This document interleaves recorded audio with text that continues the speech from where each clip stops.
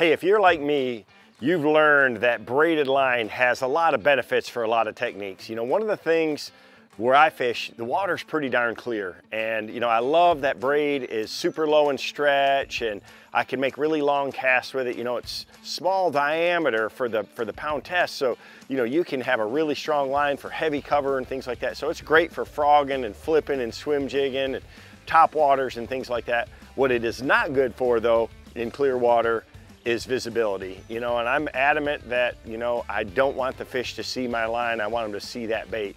You know, the more that you fish with it, some of that coating will wear off. You know, if you start with green braid like that, you'll see it'll slowly turn white. So one of the things that I always do is color that braid. And, you know, people will use different colors, but I've found that just making it black, making it not visible is key. So you just use a Sharpie to do that. So I like to buy these extra large size because it makes it real fast and easy. And one of these will last a whole season, even for me when I'm spending a lot of time on the water. So all I need to do is really just tighten that line up. I've got my swim jig right here. I cut a little slit with a knife or my scissors right in the end so that it'll fit right in that line. And then you can just go up and down and color that last 3 or 4 feet of line, and it'll make a big difference. You're gonna increase the number of bites you get. So camouflage that braid and you're gonna get more bites.